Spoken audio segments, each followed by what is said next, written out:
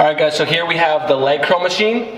What he's going to do is you're going to get set up. You want the top of your knees to be right at the edge of this pad. As he's coming down, he wants to flex his toes towards his face. And what he's going to do, he's going to simply bring his heels to his glutes, alright? Or his heels to his butt. He's going to come in, he's going to squeeze the hamstrings, which is the back of the leg. He's going to come down in control, slowly.